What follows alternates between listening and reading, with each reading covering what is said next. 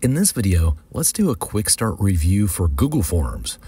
Google Forms is a free, web-based tool for creating and distributing online surveys, quizzes, and forms, allowing users to collect and analyze data easily. First, let's go into our Google App Launcher at the top right of our screen. Click on the dots.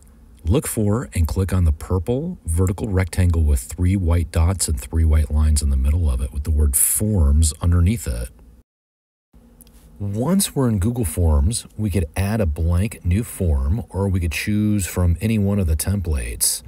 We can also see the recent forms that we had been working on or reviewing. Let's say we need a form in a hurry.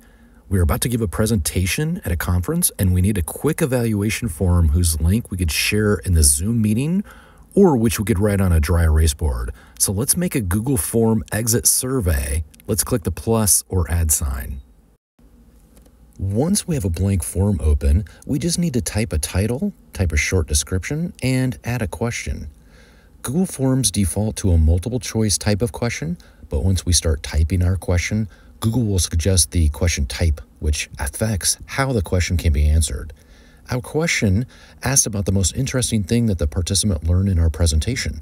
Google automatically suggests the question type of paragraph. Paragraph means that the participants will have a lot of space to answer.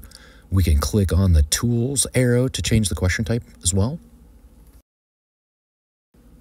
Since we only have one question, let's click Required at the bottom so that participants have to answer the question in order to complete the form.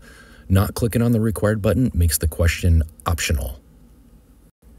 Before we could share the form with others, we need to confirm that we want to start accepting responses. So we need to click on Manage.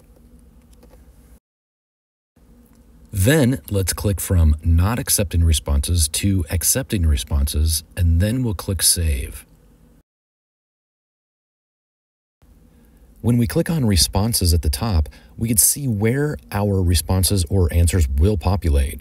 When we click on Link to Sheets, it will first ask us if we want to create a new sheet. Let's say yes and click Create.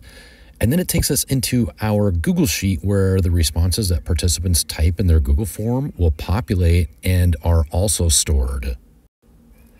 These responses, as well as your Google form, are automatically saved and can be found in your Google Drive.